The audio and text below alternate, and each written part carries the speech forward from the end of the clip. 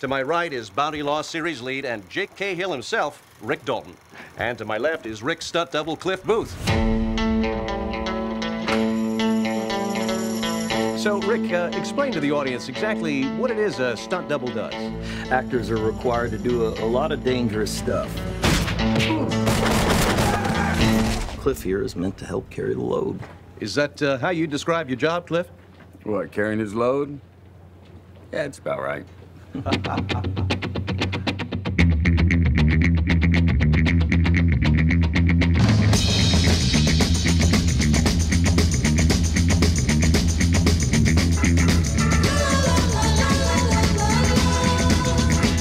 My hands are registered as lethal weapons. We get into a fight, I accidentally kill you, I go to jail. Anybody accidentally kills anybody in a fight, they go to jail. It's called manslaughter.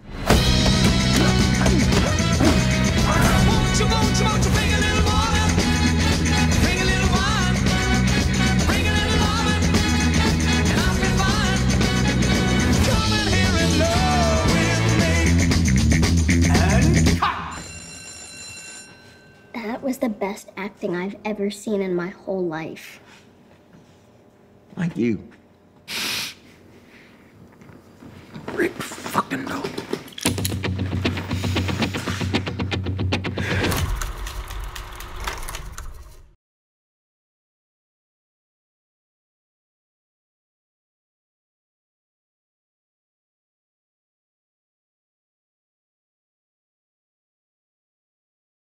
Hello, everyone, and welcome to the Academy Visiting Artists Film Series, FilmAid Edition for casting directors. I'm Bernie Telsey, casting director, and I'm here today with my good friend, fellow casting director, Vicki Thomas. How are you today, Vicki? Hi there. How are you, Bernie? I'm good. I feel like I wish I wasn't in New York so far away from you so we could do it in person. I know. Well, you know. How are you? That's how it is. I'm good. I'm good. I'm looking forward to a very long weekend. So yes, exactly. Yes, exactly. Yeah. Well, we're here today to talk about what it is that you and I do every day, and for all these wonderful film students. So I'd love to start with just saying, how did you get into casting? And then how did you transition into having your own business? Well, I didn't get into casting via the usual route. I never worked for anyone. It was really just me working with a fellow film student at UCLA, and they asked me to cast their student thesis film. And I went, okay. You know, we would always work on each other's films, whether we were, you know, making lunch for the crew or holding a boom mic, or, you know, everybody just kind of pitched in and helped each other. And I think someone said, well, maybe Vicki should cast. And okay, they asked me, and I said, okay, sure. And that student thesis film evolved over the course of a year and became a low budget independent movie called Repo Man. And they just kept me on when the film actually became like a legitimate movie. And yeah, I just sort of got thrown into the deep end of the pool and tried to learn what it meant to be a casting director, or how you cast a film. So I didn't have the privilege of really working for someone and sort of being taught the ropes and, you know, coming up through the ranks, which I would have really enjoyed. You know, I got thrown in and I just had to learn how to swim. And then do you remember this sort of time when you woke up one day and said, oh, I'm going to do this for a living and I'm going to do this for my profession? Yeah, it's funny because I did that and I went, oh, that's just sort of a one-off. And then I think I went and worked a couple of other jobs or whatever. And then I came back and the same producer of the film asked me to help him out on another movie. And then I got a call, that didn't happen. Then I got a call from Ed Pressman's office, you know, someone who actually didn't know me, you know, so a friend who was giving me a job. And they wanted to hire me to be their casting consultant. And okay, and to cast a movie with David Byrne. Oh, okay, sure. You know, and I went in my little meeting and made my little notes and had my little suggestions. And yeah, I think after that I went, oh, I guess I could put something in that occupation slot on whatever piece of paper you fill out. And it was right around then I went, oh, I guess casting director. Right. That's great. What do you love about casting, and what are some of your guiding principles when you start casting a film? I think like a lot of casting directors, I love working with the actors, just getting in a room and Right. it's like, let's run the scene and, you know, let's try something different. And I think just the actual process of auditioning actors, which has been a little hampered by obviously the COVID times we're living in. But that's really the best for me. And just seeing someone kind of flower, you know, seeing the performance sort of come alive in an audition room. And look, I guess like all casting directors, you know, obviously want to cast, you know, the perfect person for the part, you know, the best actor you can, and hopefully make some sort of surprising choice along the way, and hopefully maybe break someone, you know? Yeah, that's the best. So yeah, that's really the exciting part of it. So yeah, I mean, do you have any principles? I mean, just in terms of, what do You know, I don't know. One of my biggest principles is just being nice and being, you know, available to all of the different kinds of people that we work with, whether it be the actor, director. You know, there's such a personality business. Yes, and yes. Learning how to be that host, so to speak, of like, you know, how to engage with each person, whether we agree or don't agree. Yeah, and everybody's got a different, yeah, as you said, there are a lot of different personalities, and yes, it's like surfing. It's like sort of like, you know, just because there's never one experience or one type of, you know, personality, or one, you know, there's just they're all different. So you kind of have to be able to adjust. Can you share a little bit about, it's day one and you're about to work on this new movie and you've read it? Yeah. What are those early first conversations like with you and a director? Well, usually I like to have conversations where it's not just about the casting, it's sort of the overall feel of the movie, the overall story, just sort of what we're trying to achieve and how casting can help that. So I think it helps to be brought along as a casting director into the filmmaking process, and, you know, just as a fellow filmmaker, because we're all hopefully trying to go for the same goal, and yeah, I just think a sense of the overall picture, you know. And yeah, and then you obviously you get into, you know, the casting, you get into characters, you get into, I like conversations where there's sort of, well, who would this character have been in the 50s? You know, what actor would have played this role?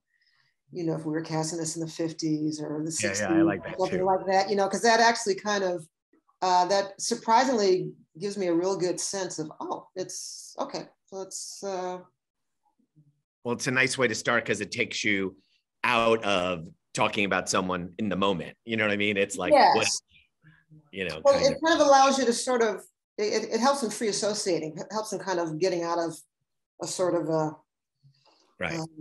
such a, maybe a closed off sort of mentality about the current actors of today or whatever, you know. So it's just sort of freeing a little bit. Yeah. You know? And it's fun. You bring up a good point, because so much of the relationship between a casting director and the director is the collaboration and the give and take, as you were saying. But what are some of what do you do when you do come up against that, you know, conversation about a present actor that you particularly might be passionate about, and the director, he or she, is not? How do you help change a mind potentially, or what do you do when you come across that stumbling block? Yeah, you sort of maybe plant a seed.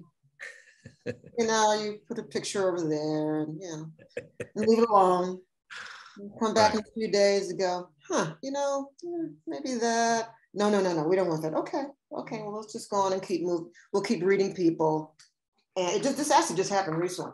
No, definitely not. They're definitely wrong. Okay, well, let's just keep going.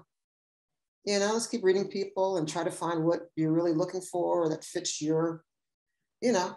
You keep going, you go, you know what, that guy, that actor, that, you want to look at him again, you know. So you just kind of plant a seed, sort of bring it back. And usually through the process of casting, something may open up for the director as well. If you sort of are going for something so specific that it's sort of, you're not quite finding it. And then you might find actually what you're looking for with an actor that you didn't expect to get that from. Actually, what you're talking about for this character, this actor actually brings to you in a slightly different way, but you know, that might work just as well, if not better. Right, right. Do you find the conversations that are happening today, based on the recent racial justice movement that we've all been part of in the last 2 years, have those conversations been easier, harder to have with creative team members about inclusion and belonging and diversity as far as where it relates to actors? Well, easier and harder because, look, yes, let's find roles for actors of all races. Let's like reflect a world as it exists. And if that happens to be a multiracial world, great. But also if it's like, you know, if we're doing a film about the Amish, and then I don't really want to shoehorn an actor of color into necessarily a film about the Amish. And you have to be careful. Sometimes I don't want to just, I want the best actor for the part. And I don't want tokenism. So how do you, it's just, it can get a little tricky, the conversations where it's like, well, it has to be this or it has to be that. And it starts to look like sort of a Benetton ad or something that's just being put on, not in a natural, organic way. So that's sometimes, those are tricky conversations because I think I find myself, sometimes as the only Black woman in the room, arguing for the white actor to play that particular part. Right, sure. Because it just, I just think, that it just seems to fit that role better and achieve what you're trying to achieve if that character is a white actor. You know what I'm saying? I know we're all trying to be inclusive, but just want to make sure it's not getting in the way of what you're trying to do with the film or the television project. Does that make sense? Yeah, no, I feel like, for me, it's been enlightening, and I don't want to say easier isn't the right word, but now I feel like on day one, the teams are wanting us to lead those conversations. I mean, I know you and I have been, seeing diverse actors since the day we started in casting, because why wouldn't you? Yeah. It was always better to play with a bigger crayon box of actors than a smaller. But then the decision making is what always didn't happen until the end. And then it was too late to have those conversations about why can't it be?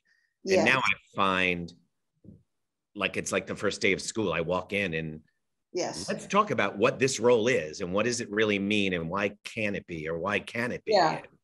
And I find that I think these conversations aren't being led by us anymore. I think the conversations are being led by the studios. They're being led by some producers. They're being led by the network or what, it's like there's definitely been in the last, I don't know, Bernie, what do you think,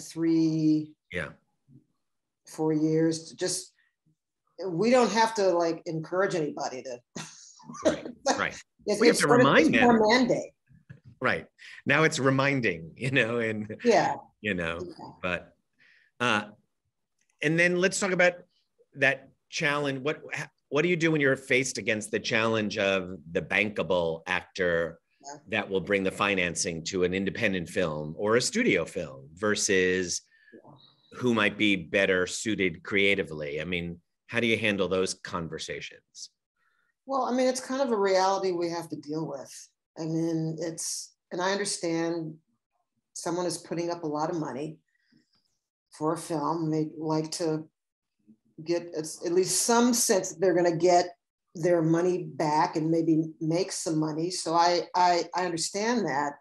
I think all of that isn't always guaranteed, but it's just, I understand people wanting that comfort, so you just try to maybe balance the known, give them well, this is the unknown version, this is the known version, and if something happens, maybe you get your lead in this role, and maybe you can slip in someone less known who's great in this other role. But I mean, it's just a reality of the business that we work in. On some projects, it's a lot more like, no, we need,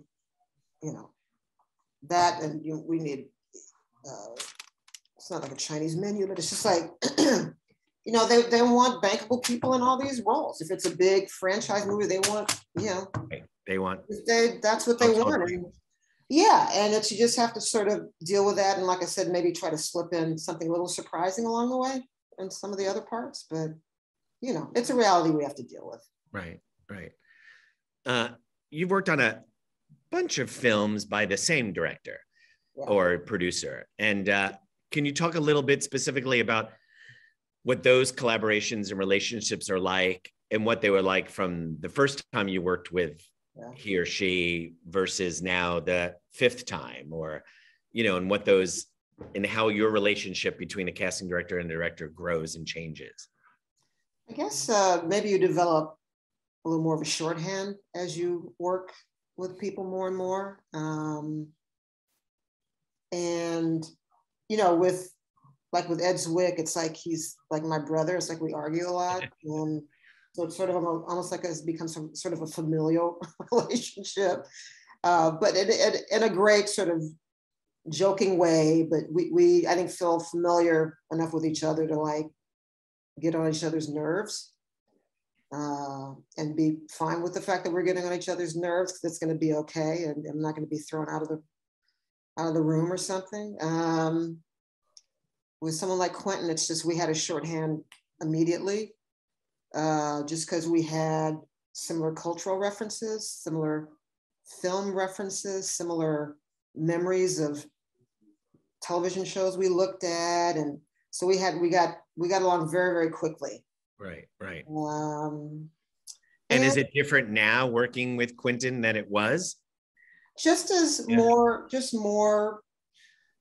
We just laugh a lot. We laugh a lot more, and right.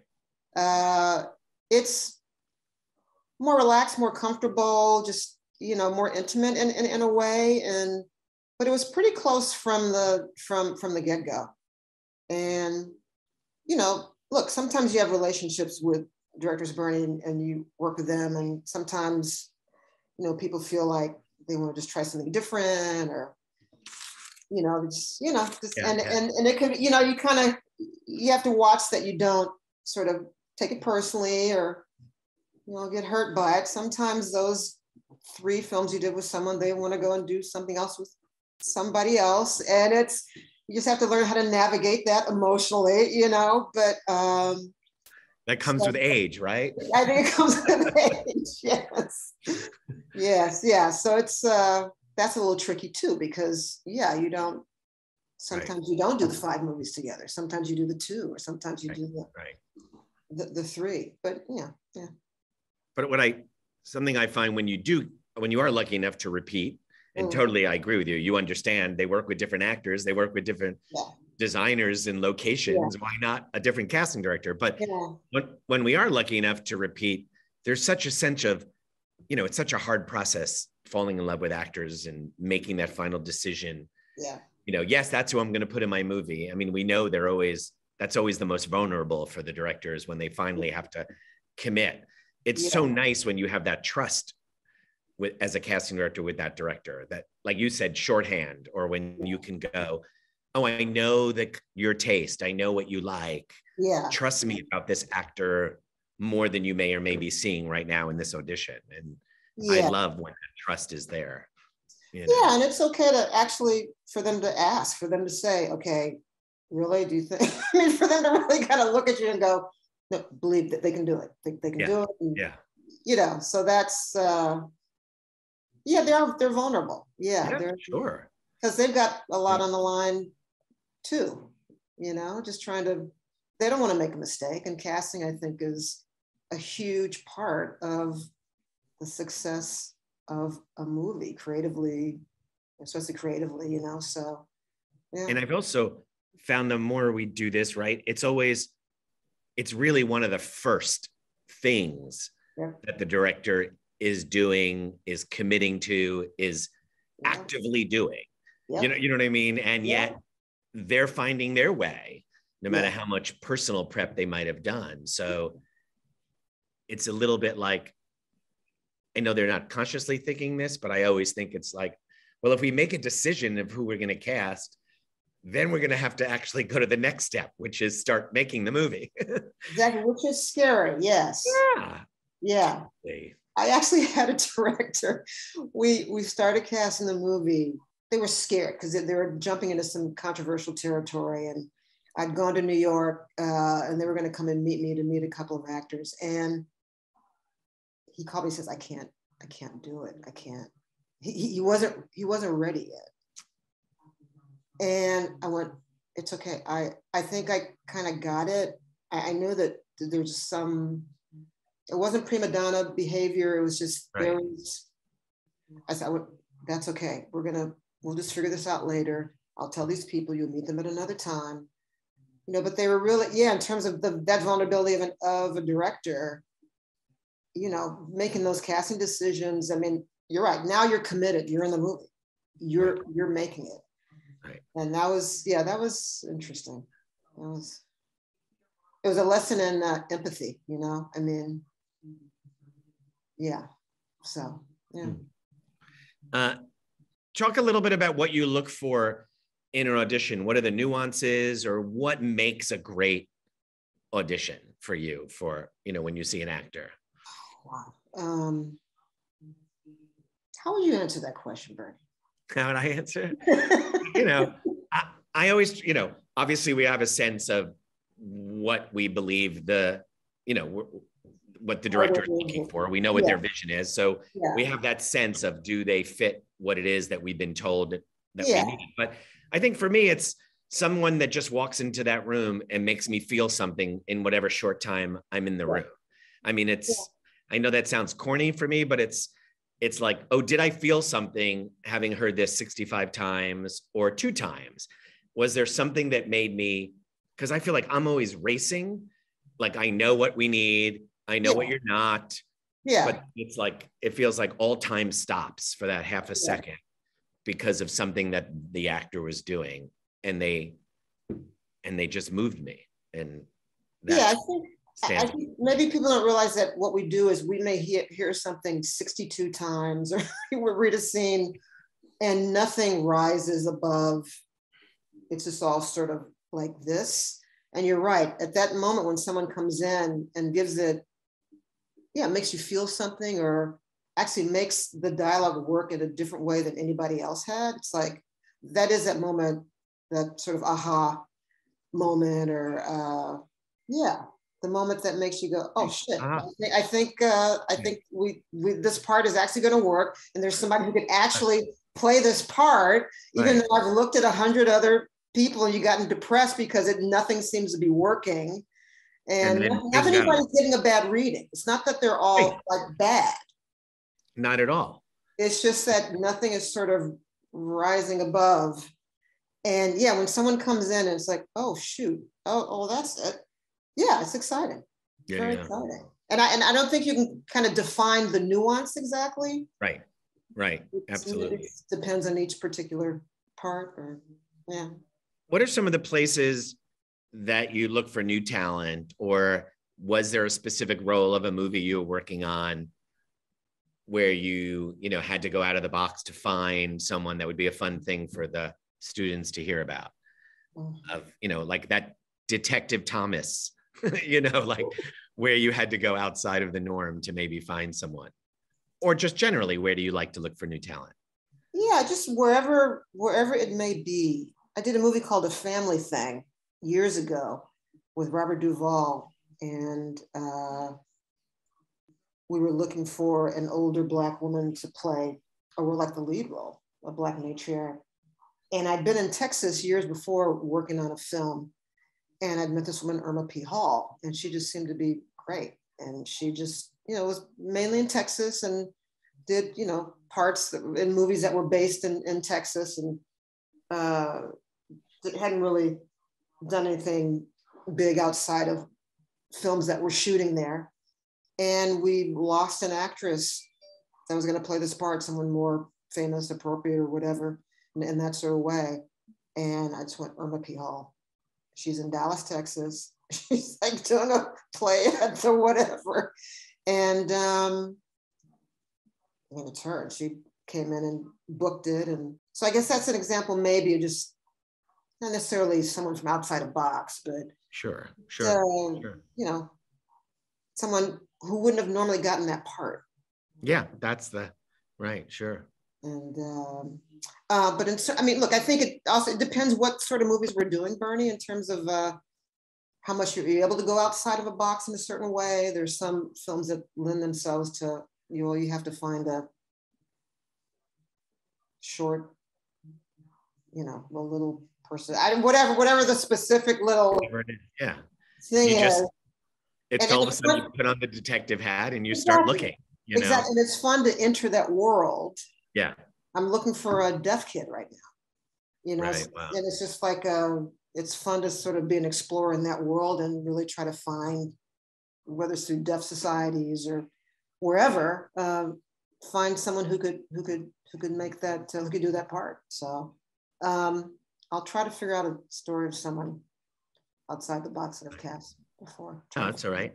Are there any well-known actors today, but when they weren't well-known or when they were just starting out in the business, that they came in and auditioned for you for a certain project, but then you now watched years later, oh my God, now they're an Oscar nominee? Are there any sort of, Don Cheadle, who came in, I think like in late 80s, he played a soda fountain jerk in a low budget movie for me. Oh my God, I love that.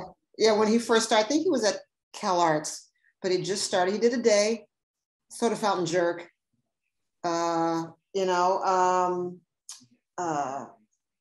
just remember like Catherine Keener just auditioning all the time and never getting the part. But you would always bring her in. Years later, she said to me, Vicky, I just want to thank you for always bringing me in. I never got anything. I just want to thank you for bringing me back. But you figure these people, Bernie, they're good. Yeah. You bring them back in, something's going to hit, But yeah, I think Don is a soda fountain jerk. I mean, look, Gary Oldman was cast in Sid and Nancy. We had London and US casting. He was cast out of London. And I remember seeing him for the first time arriving at JFK in New York to start work on Sid and Nancy. And there's this little guy leaning against the wall and the most unassuming guy. And it was like, you would never guess he would be Gary Oldman, but he was just very unassuming, his first big role. And he became what he became. I mean, Viggo, used to hang out with Viggo in Santa Monica. Would do like a small part in a movie called Roadside Prophets. And, I don't know, you see them sort of take off. No, I know. The Viggo story reminds me of, I was casting an off-Broadway production for Ivo van Hove, who's a wonderful European director, but he was doing his version of Streetcar. And this was way before he was doing movies, but Viggo came in and it was like, New York guy. And it was like, oh my God, the most amazing Stanley audition.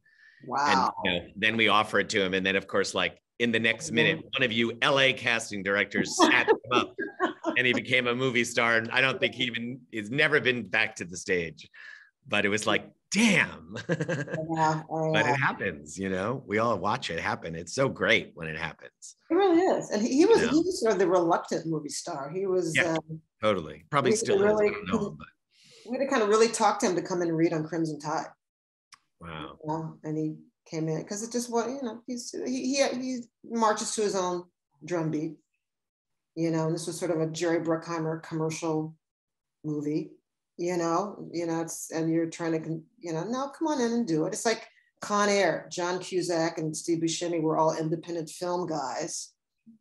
And you say, oh, well, come on for this Jerry Bruckheimer. They had a certain, I love Jerry, he's a great producer, but it had a certain sort of Hollywood commercial sheen that they were not usually in. And to watch them sort of do one of those movies and actually like come out the better for it. I mean, it helped them continue to do the independent things they wanted to do and also open up maybe an audience for them. So. How have you felt in the last few, I was going to say months, but it's really, I guess, almost 2 years, casting virtually? How has that affected? What are the pros and the cons? Well, the pros are you can see many more people. I know. In a shorter amount of time. So that's kind of great, but and from anywhere. from anywhere. And you also sort of see a certain sort of screen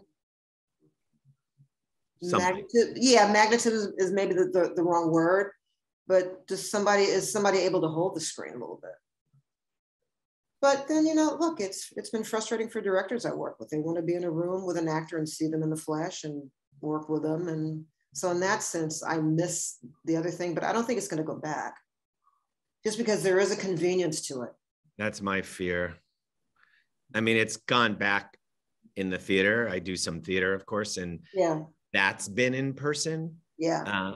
But I do feel like the film and TV was already leaning towards, not in person, that now the convenience for some are outweighing. Yeah.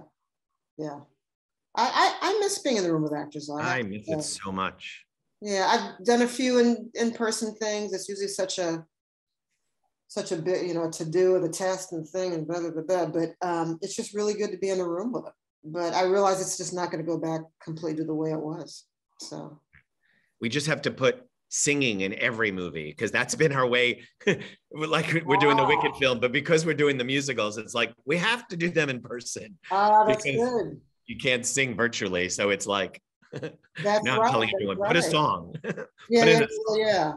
So most of your theater things are you're doing in person. Yeah, I mean the pre-screens are on virtual. Yeah, just one of us, but the things with the teams are all in person. I remember before we shut down, like a couple weeks before we shut down, someone was saying to me, well, so-and-so does all their pre-reads, with self-tapes, and then they pick from those who they want to come in and read in person. I went, really? That's kind of good. Because I would do all the pre-screens. Me too. I would do them all. And I was going, but something in my head went, oh, that's kind of great. And little did I know that was what was going to be sort of forced on us in the next few months. So, yeah. Right. Before we get to some of the questions from our FilmAid students in Kenya, I would love to ask the question of, what would you tell someone who said, I want to go into casting, and they're just getting out of school, and whether there's a job or not, what would you say to someone who's interested in casting? I think I would sort of encourage it. And I would want to know why. Don't ask me why. Really? First of all, no, our job is a little like, psychologist. It's recognizing talent. It's a lot of different components. And as long as people are sort of ready for that, I'm not sure people really know what being in casting means. Right, sure. So I'd probably ask them what they thought it was, what they think they might like about it, and hopefully encourage someone who really seemed to have a passion for actors. But I don't think it's a closed off job, And I think there's so much, I'd say to a young person, they can do now before even having that job. They live in the world of the internet, start taking notes of every film or TV or theater thing that they saw. To hone in on their taste.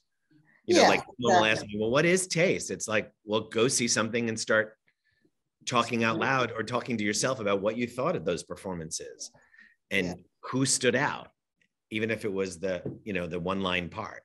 And I often tell, I think of a sense of film history and theater history, you know, just the great performances, the great actors. I always tell actors, just go look at great actors, whether they're from the, you know, the 90s, the 80s, the 60s, the 50s, the 40s. They're great actors. I said, adopt an actor and just look at all their movies and sort of get to know what great screen acting could be like. I love that. Adopt an actor. It's a great one. Yeah. It's a great one. Yeah. And, you know, I love that suggestion too of watching it in order. Mm-hmm. You know, Yes. You know what I mean? And you see, I mean, a friend of mine did it. Yes, it sounded like fun. They watched every Meryl Streep movie from the first one to the last. Mm-hmm. But they really came at it from a sense of watching the growth. I mean, yes, she was brilliant on day one, but yes, it's just, that's a really great way to learn. Exactly. By watching how they change, how they grow. Exactly. You know? Exactly. Yeah. No, I think it's a great profession. And I feel like our profession has gotten more visibility, more recognition. Yeah. And it's a place to make a living. You know, that. I think it is. And I think it's, I mean, I really do think it's one of, I think it's all creative positions on the making of a film or a theater piece, you know, but it's, you really can impact something. Right. Right.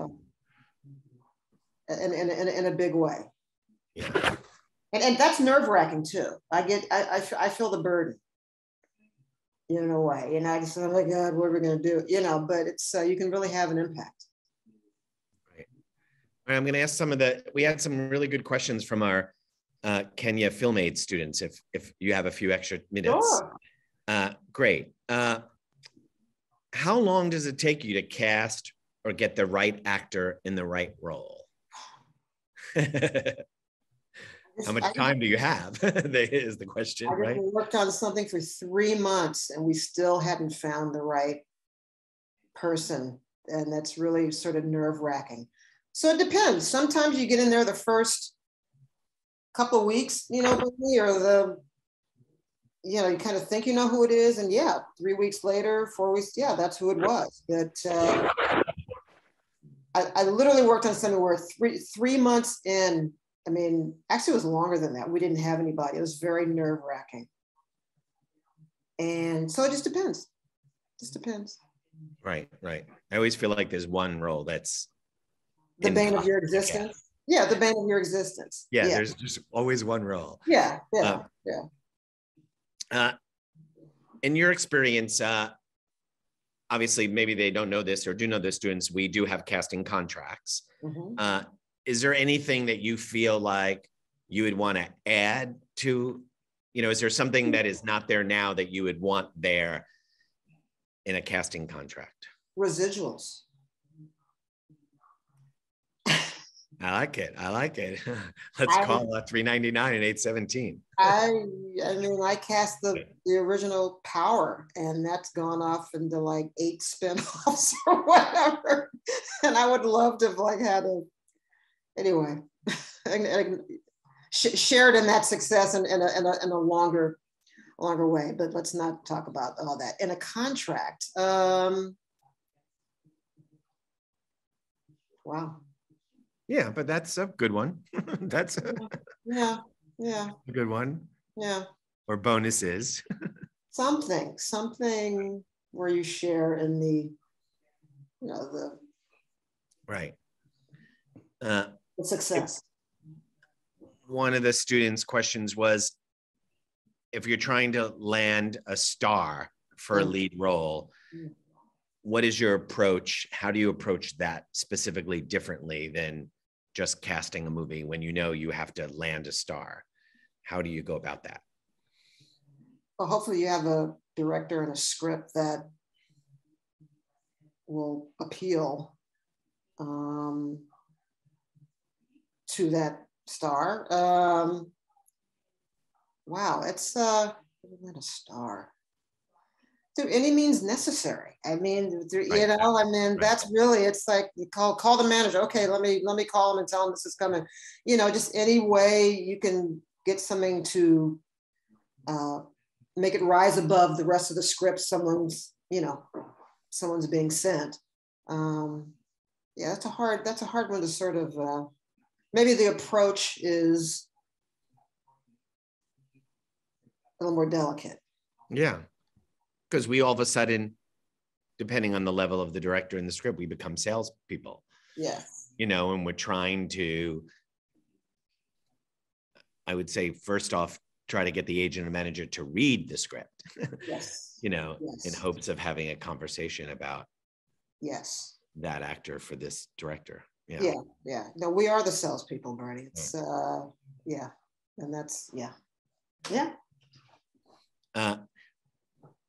When you have to work on a project where you know you're gonna have to look for people who don't have a lot of experience in acting, you know, like a lot of young people just starting out, is there something you look for differently? How do you handle knowing that you're not going to have a cast with a lot of experience? And is that okay? One of them wanted to know. Yeah, I think hopefully you look for someone, even if they're not that experienced, who seems to get better with each audition. They seem to like have a natural instinct for it. They seem to, outside of what you're telling them to do, they make decisions about what to do as that character that make you kind of sit up. It's like, oh, okay, they're thinking, you know, they're not just repeating lines or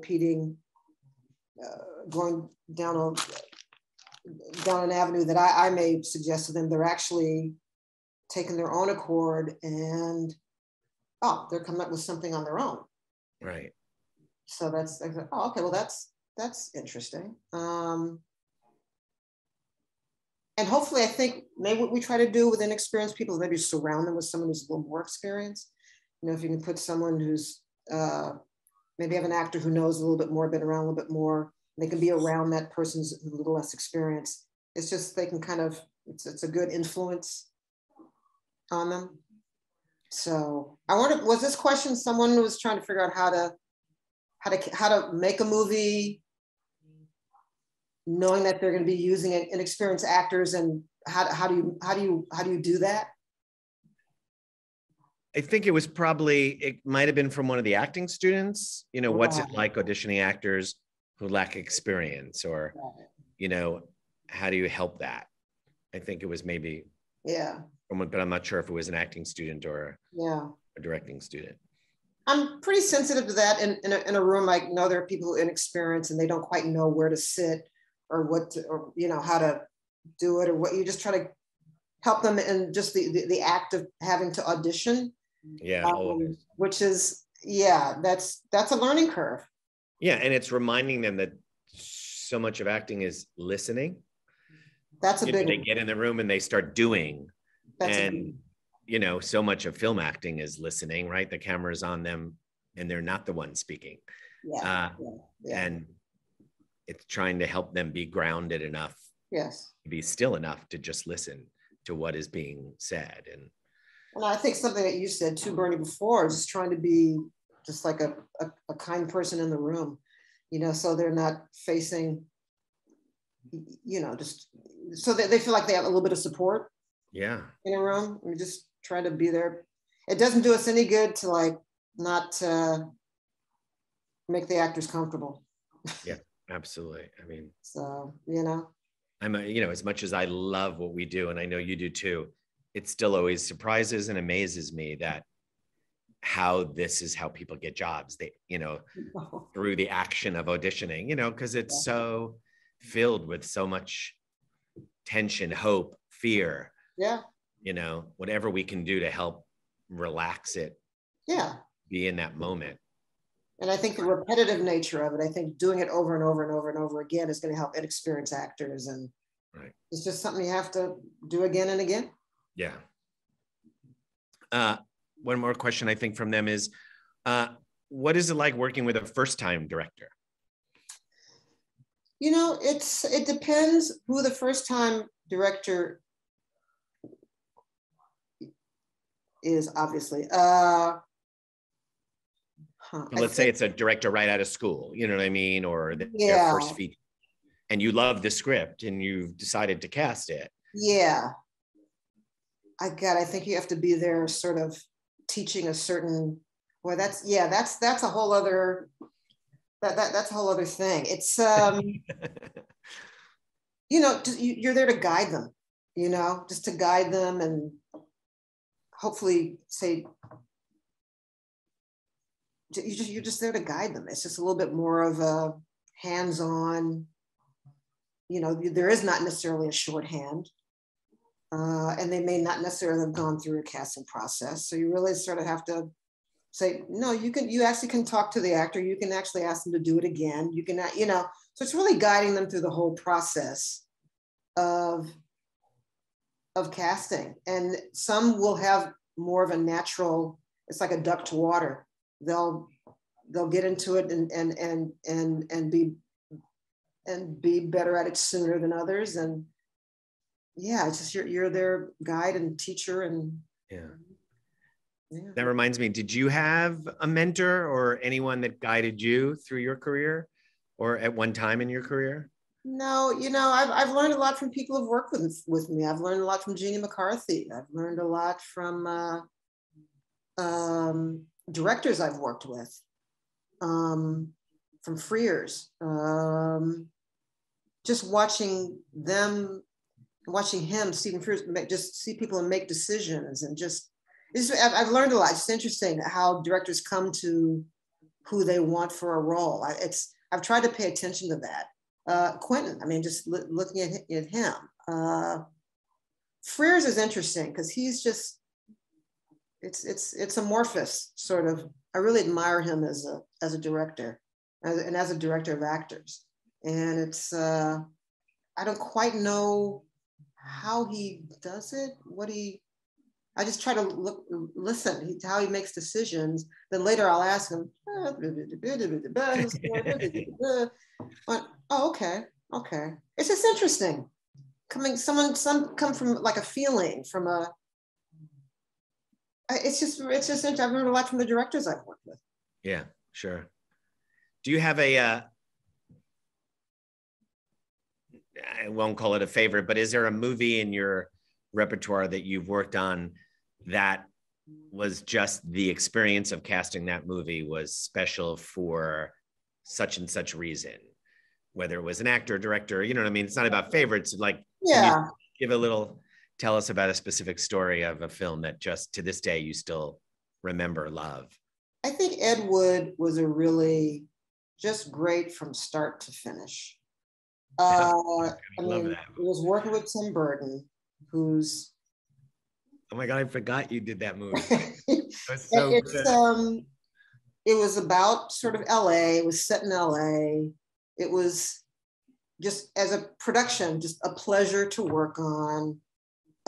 Great people who, you know, Sarah Jessica hadn't done a million things, and all these people that were in it playing small parts.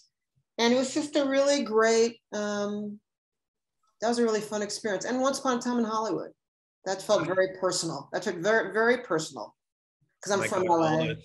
All those small parts in Hollywood were so amazing. It was like, you just kept wanting to go, oh my God, who is that? Oh my God, that was her? You know what I mean? I remember watching that. It was like, oh, it's so good. And just, it was set in, you know, I would go see movies up on Hollywood Boulevard when I was growing up. I mean, it was just, and I remember reading about those murders and my kitchen table with my mom and my dad. It was just, and the cultural references within the movie, you know, the TV shows within it. So anyway, so that was also something sort of personal, even though I didn't know those people. I didn't, you know, that was great. That was great. Wow. All right, I have a last question for you.